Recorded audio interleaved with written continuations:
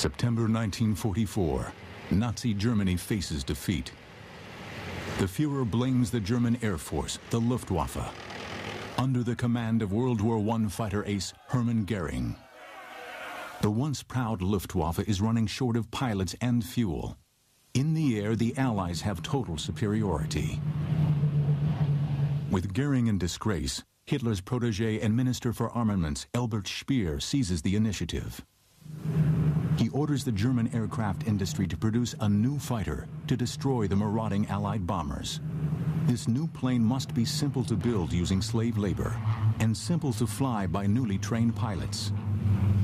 It is to be mass-produced like the Volkswagen car in thousands per month.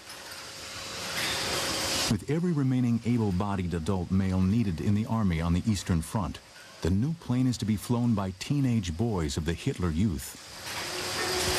These pilots will be trained hurriedly on gliders. Because the sands of time are running out for Nazi Germany, Speer declares the new fighter must be designed, built, and put into production in the space of only 90 days. The new fighter will be called the Volksjäger, or People's Fighter.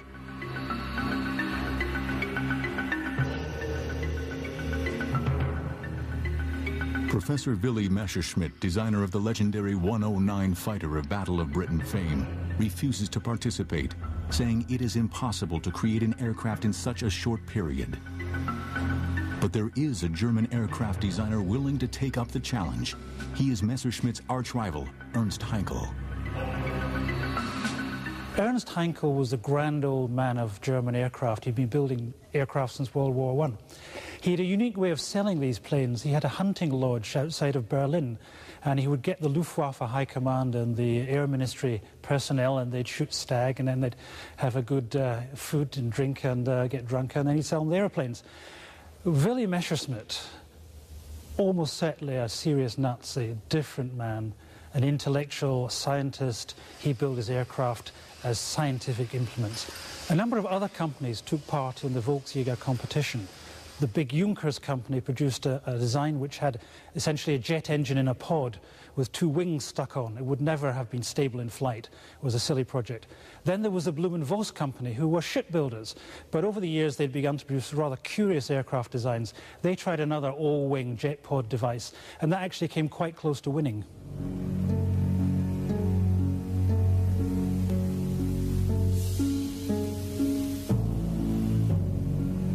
After the HE-178, Heinkel built the world's first jet fighter, the HE-280. It flies in 1941. But the Luftwaffe High Command do not see the new jet as urgent, and it is not put into production. Hitler's eyes are on a blitzkrieg attack on Russia. Propeller-driven fighters such as the Messerschmitt 109 will do for the planned short war in the East. Germany will waste a crucial 2 years before turning to jet fighters to counter Allied bombing. When later Hitler demands jet fighters to regain the initiative against Allied bombers, it is not Heinkel's project, but that of Willy Messerschmitt that is ordered into production, the shark-like Me-262. But difficulties in perfecting the revolutionary new jet engine delay the introduction of the 262 into combat till after Normandy. German fighter ace and head of all fighter forces is Adolf Galland. He is convinced that if only he can get enough 262s, he can destroy so many American B-17s, the Allies will call a stop to their bombing campaign. But production of the 262 is slow because it requires scarce metal and two revolutionary jet power plants which are difficult to build. Germany needs a fast jet, powered by only one engine, a plane constructed from wood and simple materials that are easy to come by, the Volksjäger. The Volksjäger was built with wooden wings for simplicity and because they were short of materials, though it's got an aluminium body. You had therefore to glue the wings and the tail onto the rest of the aircraft, and unfortunately the one bit of German technology that never seemed to work even by the end of the war was the glues, and a whole series of aircraft, including the 162, tended to fall apart because the glues weren't strong enough. The 162, or at least the first designs of the 162, do have structural problems. The tail is too short, the back end of the fuselage body is too short, and so that tended to create all sorts of gyrations in flight, which in the hands of a bad pilot could get out of control and the aircraft would come apart. However, I think it's wrong to condemn the aircraft out of hand. If you build an aircraft so that it's totally stable in flight, then you can't dogfight with it and kill other fighters. The best fighters are unstable, and therefore what you need to add is a good pilot to make sure that you can use that instability to good effect. Galland opposes Speer's new jet fighter. He argues it cannot be built in time, and it can only be flown by experienced pilots, a commodity Germany is fast running out of. But he is not reckoned on Ernst Heinkel. Working round the clock, sleeping beside their desks, Heinkel's team design and build the first Volksjager in only 74 days. The Volksjager was powered by a single BMW 003 jet engine positioned on the top of the aircraft. This unusual position meant that complicated and heavy ducting could be eliminated. It also meant engines could be changed quickly in the field. The body of the Volksjager was metal, but the simple wings were wooden and contained fuel tanks. Unusual for combat aircraft of the period, the HE-162 was fitted with an ejector seat for the pilot. Also rare then was the nose-wheel undercarriage. The aircraft was armed with two large 20mm cannons with 120 rounds per gun. One shell from these weapons could disintegrate a US B-24 Liberator bomber. The Volksjager had a maximum speed of 562 miles per hour and was faster than the Me-262. Deep under the mountains of central Germany, Speer built a vast, secret underground factory complex. Buried under millions of tons of solid rock, it is safe from Allied bombing. Here will be built three Nazi wonder weapons: the V-1 cruise missile, the V-2 rocket, and the Volksjager. The first HE-162 was rolled out and flown for the first time on December 6, 1944, reaching a speed of 522 miles per hour at 20,000 feet altitude. On December 10th, it is displayed to the Luftwaffe High Command, with Flight Captain Peter at the controls. Tragedy occurs. The wooden wing disintegrates and the plane crashes, killing Peter. The cause is the poor quality glue used to construct the wing. But Speer would allow nothing to stand in the way of mass-producing the Volksjager. In March 1945, the first 80 aircraft were completed. By the end of April, 200 more were ready. In May, the month the war ended, 500 Volksjager would have rolled off the assembly lines. And 1,000 per month would have been built starting June 1945, only 6 months after the first flight. To fly these planes, training of Hitler Youth pilots began on gliders. To ease the transition to the Volksjager, Heinkel supplied a two-seater glider version, the Model S. Without its BMW turbojet, the Model S lacked the distinctive humpback appearance of the fighters. The undercarriage was fixed and not retractable.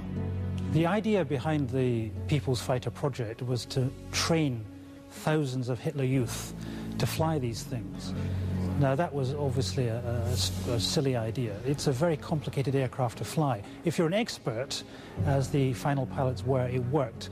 But if you had very little experience on any kind of aircraft, never mind a fast jet fighter, you would have been dead.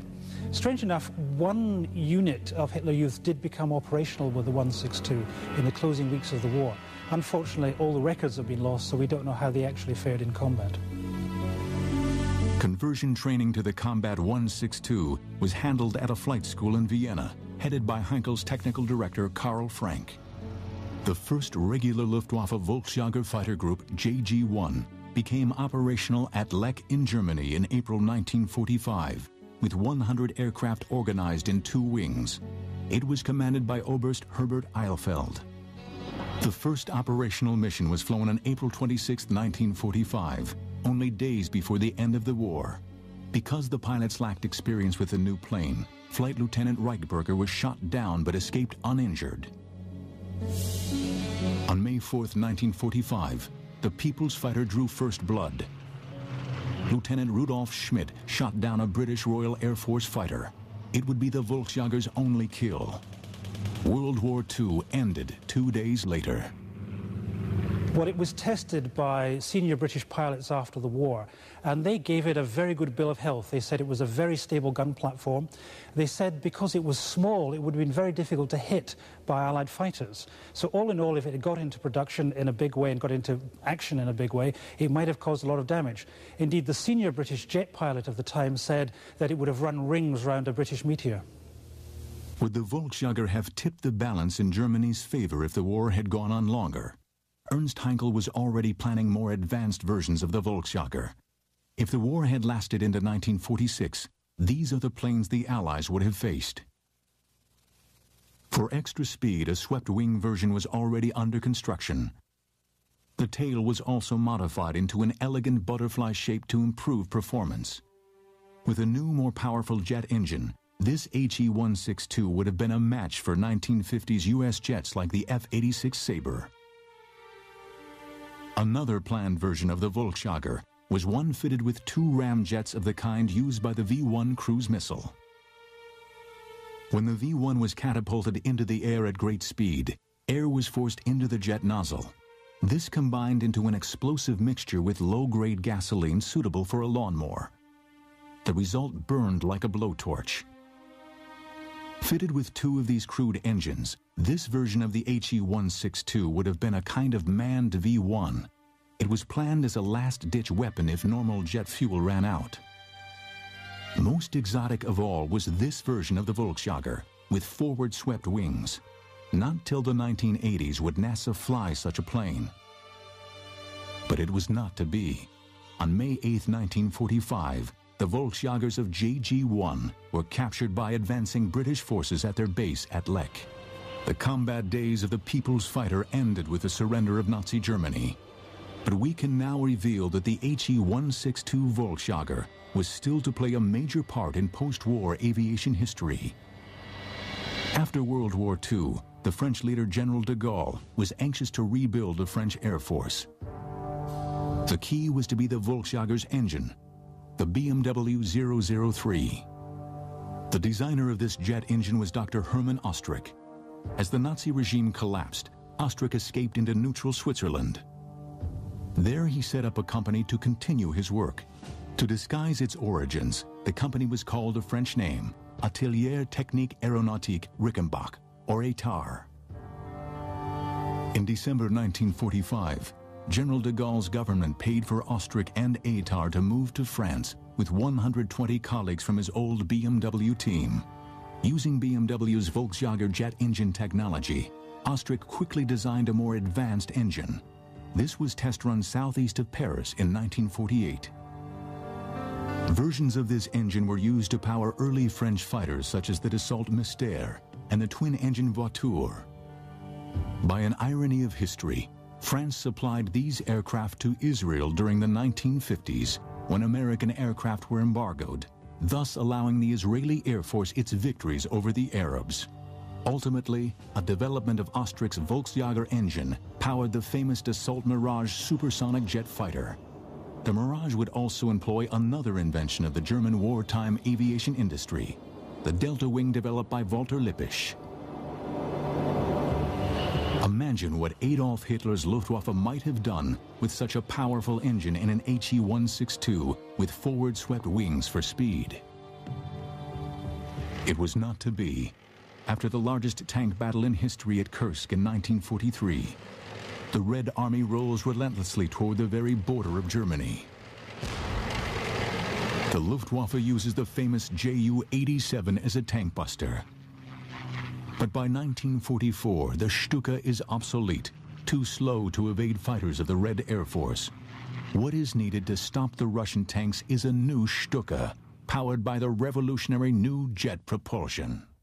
You're watching secret Luftwaffe aircraft of World War II on the History Channel.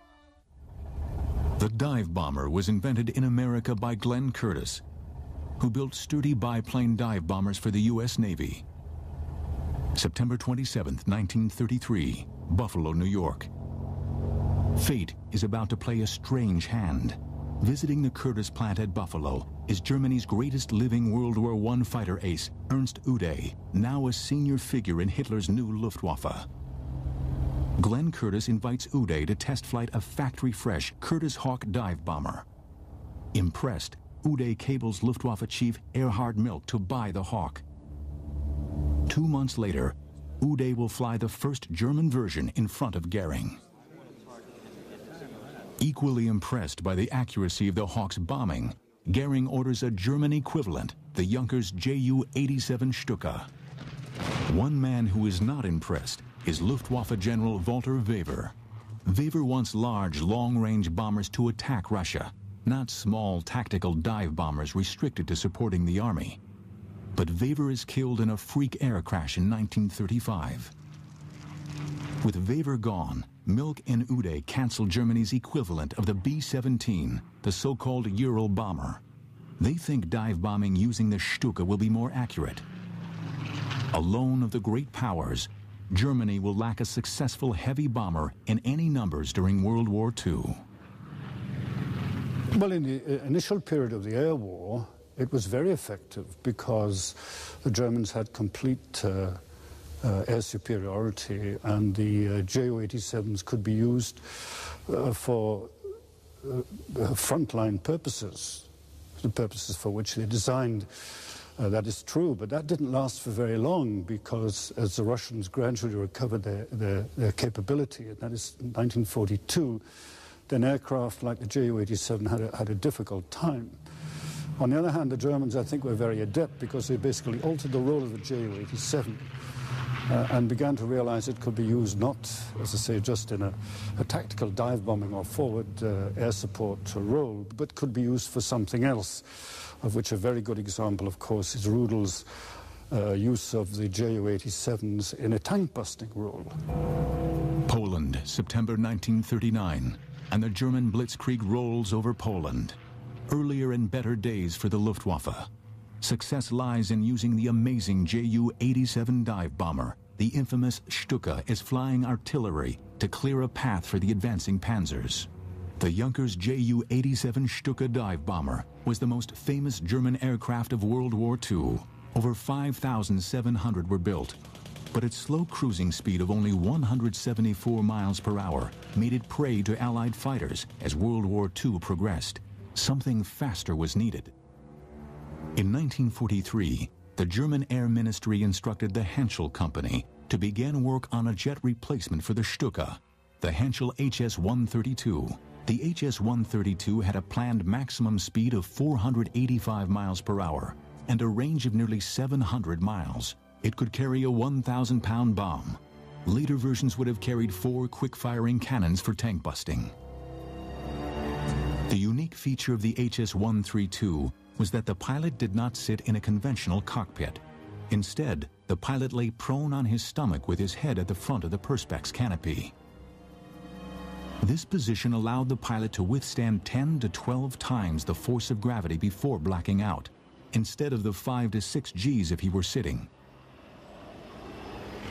The primary target for the HS-132 was the main Soviet battle tank, the T-34.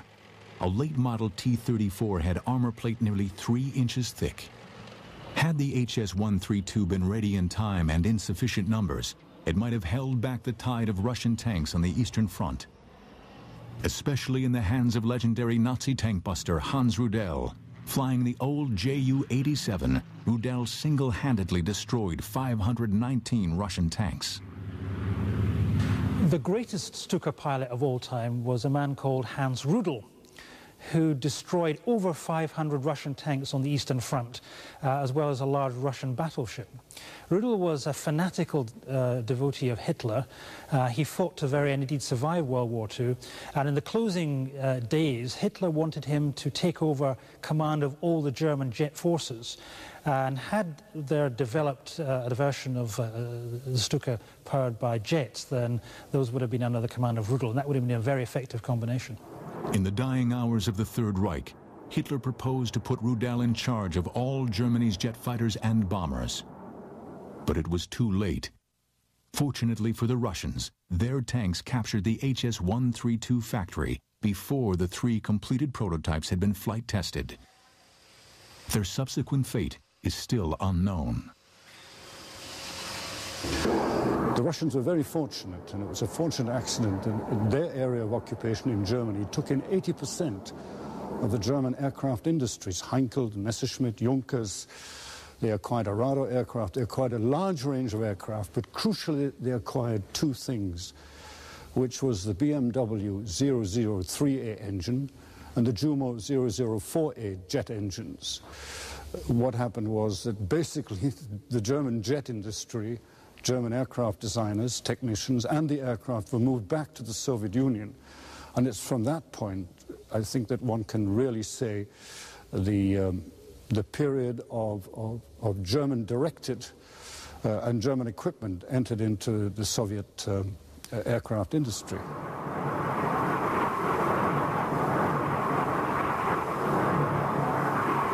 If World War II had lasted into 1946, then the early German jets commanded by Hans Rudel would have had to face Allied jets, the British Meteor and American Lockheed's Shooting Star. Realizing this, Hitler knew he needed a faster second-generation superjet to kill these Allied fighters. The result was Germany's last jet. You're watching secret Luftwaffe aircraft of World War II on the History Channel. In 1943, before D-Day, the high command of the Luftwaffe began to fear that America might use its new super bomber, the Boeing B-29, in Europe. The B-29 could fly at well over 30,000 feet, too high for the engines of the Me-262 jet fighter to work efficiently. There was worse news for Nazi Germany. America was already building the consolidated B-32 Dominator, designed to attack Europe at high altitude direct from bases in the continental USA. To counter these threats, the Nazi Air Ministry commissioned a new jet engine to power a fast, high-altitude fighter.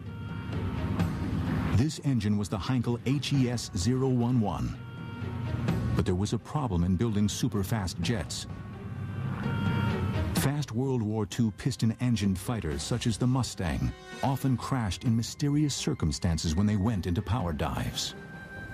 Unknown at the time, air builds up in front of an aircraft's wings as it approaches the sound barrier, 760 miles per hour, jamming the controls.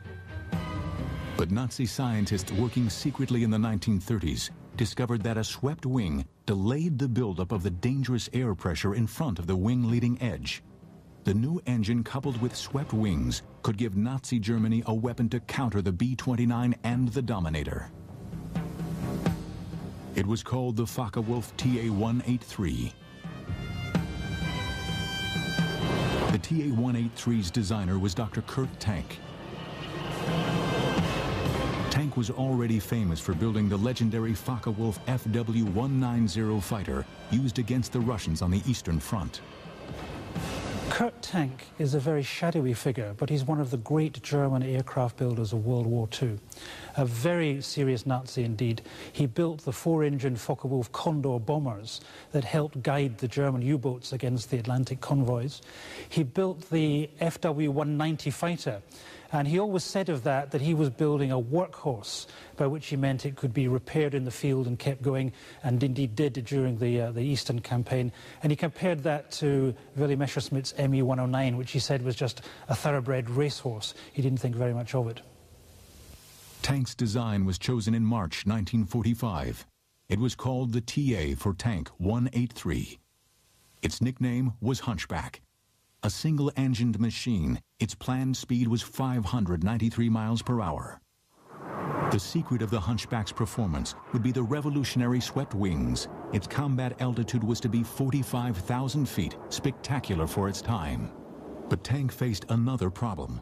The first generation of German fighters, the Messerschmitt Me-262, flew too fast for accurate shooting with a conventional cannon.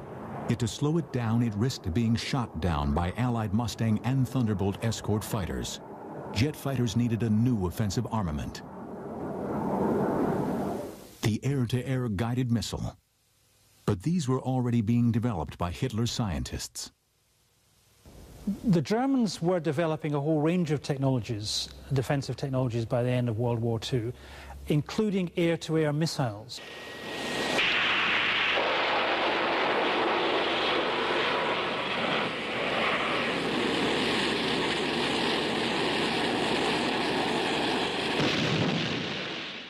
The Allies only started developing air-to-air missiles seriously at the time of the Korean War, so you're talking a 10-year lead the Germans had. They had wire-guided missiles which paid out a long wire back to the launched fighter aircraft, and the pilot of the fighter aircraft could send signals to navigate the missile directly onto its target. Another technology they used was infrared. They had a system of using a light from the bombers to trigger guns and missiles on the attacking fighters. The most successful air-to-air missiles were actually the simplest, which were just firing masses of unguided missiles in a big arc and hoping a bomber got caught. Had they deployed those early enough, then they could have killed the B-17s and the B-24s. The Rurstall X-4 missile. Development began in 1943. The X-4 was guided to its target using a wire control link to the mother aircraft. Early versions had a speed of over 700 miles per hour. The first X-4 was successfully launched from a Focke-Wulf FW-190 on August 11, 1944. It would be the weapon of choice for the new TA-183 jet. If the war had lasted into 1946, things would have been very different. Armed with deadly X-4 air-to-air missiles, the fast TA-183s could have downed high-flying U.S. bombers, including B-32 Dominators, carrying atom bombs on strikes from U.S. bases. But the TA-183 was ordered into production in March 1945, only 2 months before the collapse of Nazi Germany. It never flew. At least not then. Kurt Tank and Germany's leading fighter pilot, Adolf Galland, took a whole series of German aircraft engineers and Luftwaffe officers to Argentina and essentially recreated the Luftwaffe there. Kurt Tank set up an aircraft industry to build jet planes, and Galland set up a jet fighter force for the Argentine Air Force. This is what would have faced and destroyed Allied B-29s in 1946. The TA-183 built in Argentina after the war for General Perón. It was rechristened the Polqui, Spanish for arrow. Some even think that the legendary Soviet MiG-15 was based on captured blueprints of the TA-183. I think the priority from the Russian point of view was to make absolutely sure that they had knowledge and experience with jet propulsion. The second thing was to get it into aircraft, their aircraft, make them work, and above all have a semblance, as I say, of combat aviation capability. So if you look at the early Russian jet aircraft, the MiGs and the Sukhois, they're simply copies of German aircraft. You're watching secret Luftwaffe aircraft of World War II on the History Channel. Air mobility and vertical takeoff are now primary tools for military operations. But in the dying days of the Third Reich, as Allied bombers made Luftwaffe airfields unusable, the Germans had already turned to VTOL technology as a way to beat the bombing. The Germans had developed a whole range of operational helicopters by the end of World War II, and indeed had an operational unit flying on the Eastern Front, rescuing pilots and picking up crashed aircraft. Their big plan, which would have made the helicopter's name in World War II, was to rescue Mussolini, flying in a helicopter, dropping the troops down, picking Mussolini up and getting him away. Unfortunately, the helicopter available to use on that mission crashed on a rescue flight the day before, which is why they had to go in with paratroops. Berlin, 1938. Flown by Germany's ace woman test pilot, Hanna Reitsch, the Nazi regime startles the world with a demonstration of the world's first practical helicopter, the Fokke Fa-61. It is a demonstration with a difference. It takes place inside the Great Berlin Exhibition Stadium.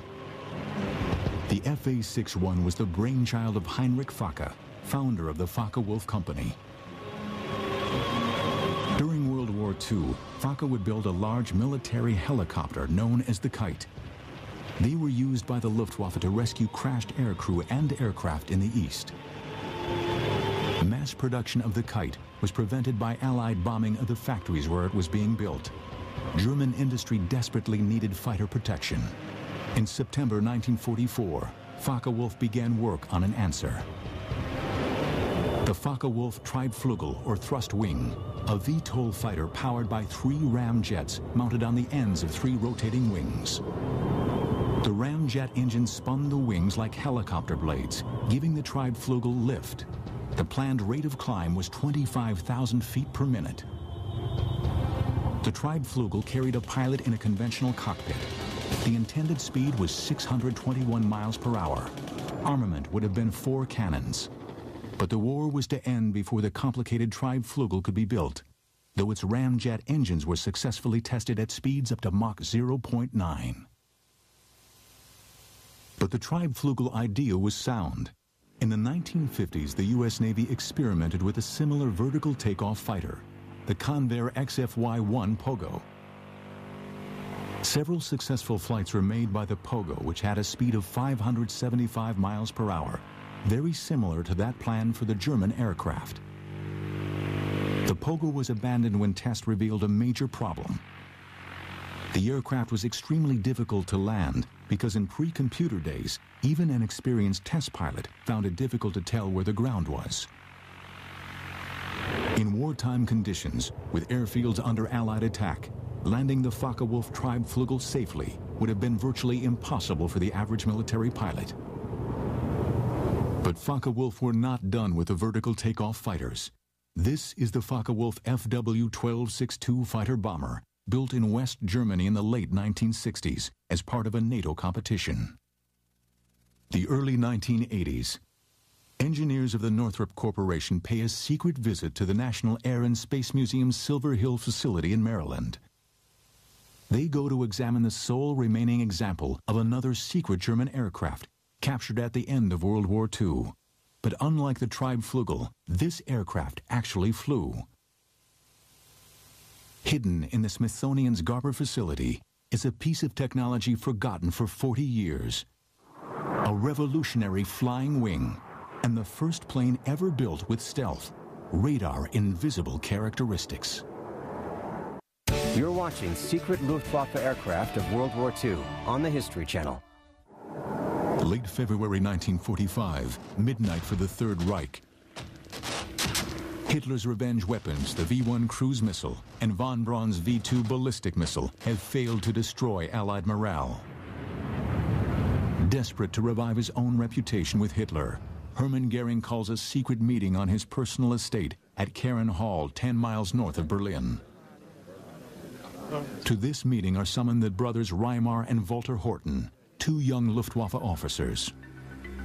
The Horten brothers have designed a series of revolutionary all-wing aircraft, a design that by eliminating a normal aircraft's heavy fuselage makes a plane lighter, faster, and longer ranged. The concept is successfully tested on a series of unpowered gliders. They fly beautifully. The Horten brothers then work on a jet fighter version, the HO-229. It successfully flies in late December 1944. It is flown by test pilot Erwin Ziller.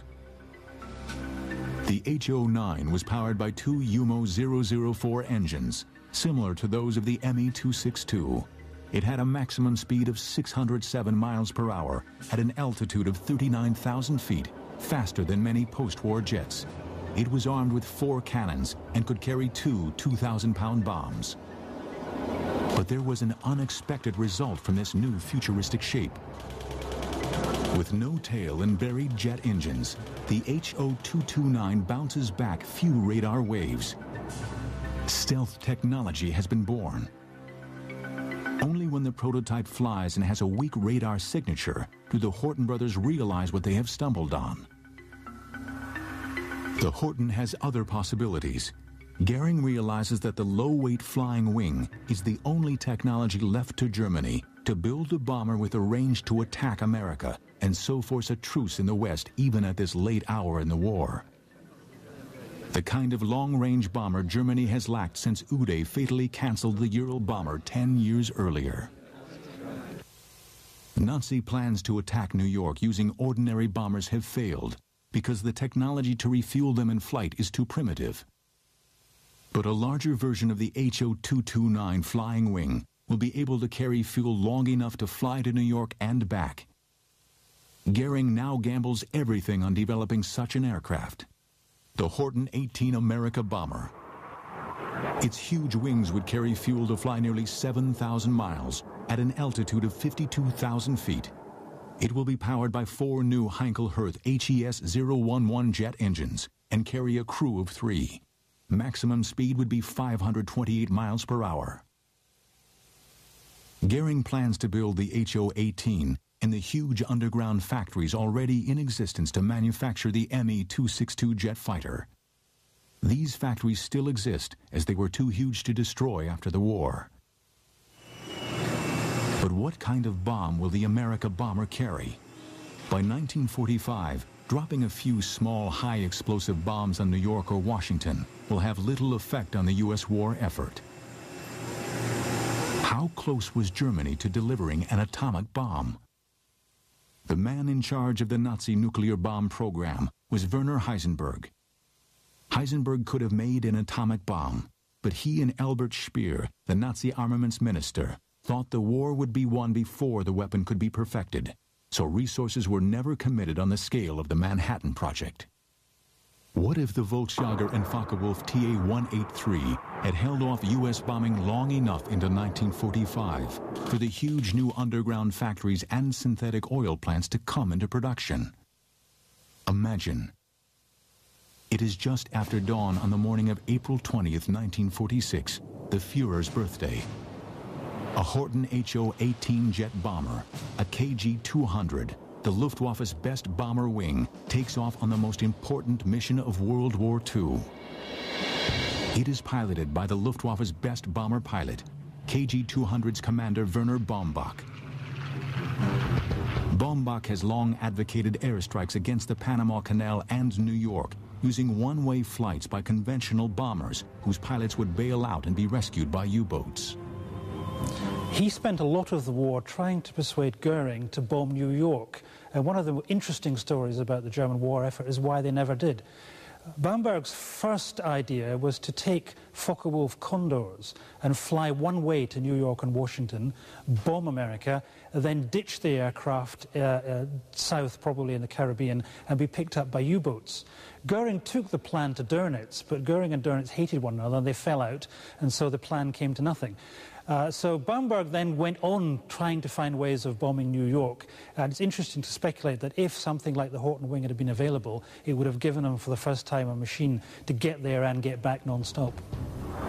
Today, Baumbach's target is 3,000 miles away. The world's largest city, New York.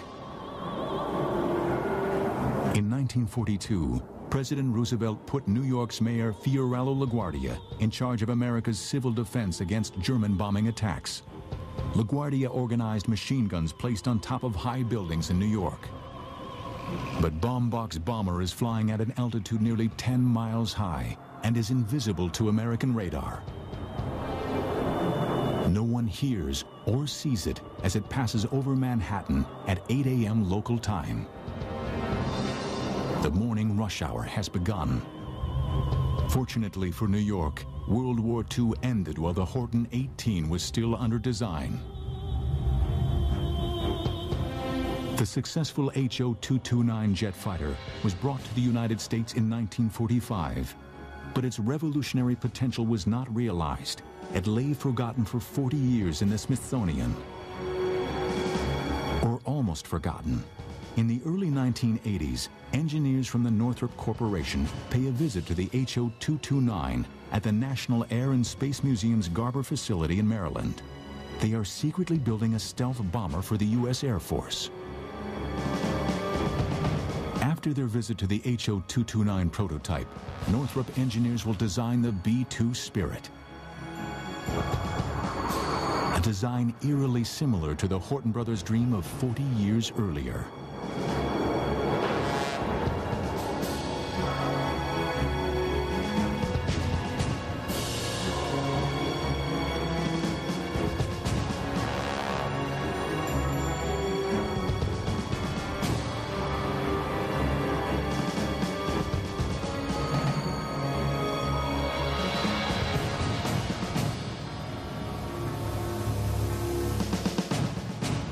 Hitler's aircraft and rocket designers were men of genius.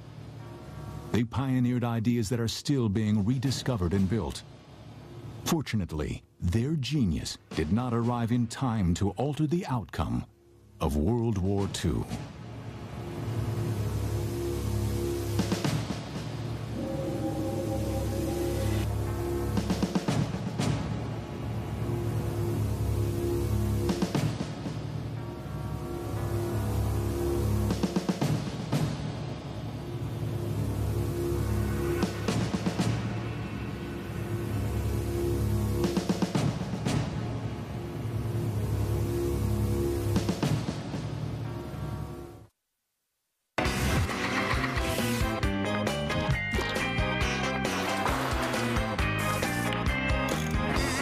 No one said maintaining a home was easy.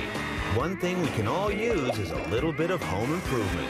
Modern Marvels, Home Improvement Week, all this week at 10 on the History Channel.